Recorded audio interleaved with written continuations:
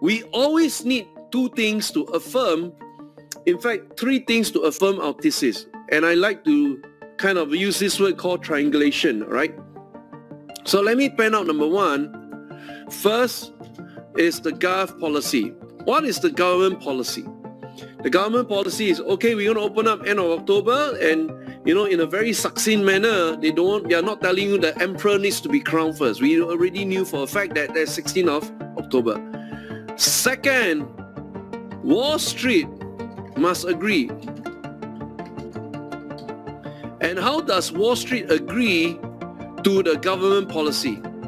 Like today, look at this kind of a green candle, vertical climb, and you've never seen such a large green candle. This is an affirmation, right? So you have two things that affirm this signal. And let me just get rid of this guy here, and let me adjust it again.